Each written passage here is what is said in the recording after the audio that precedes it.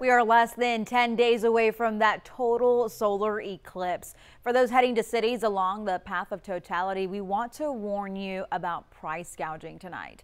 The average round-trip flight ticket to San Antonio is just under $900 right now. In Killeen, a room that typically costs about $100 a night will run you more than $860. And in Burlington, Vermont, it will cost nearly $1,400 for a room that typically goes for just $100. Still, many people insist the astronomical prices are worth it. We have people from as far away as London, England that are coming to Franklin County. That's a tourism director in Indiana talking about the hype leading up to April 8th. Astronomers say this will be the last total eclipse in the U.S. for more than 20 years.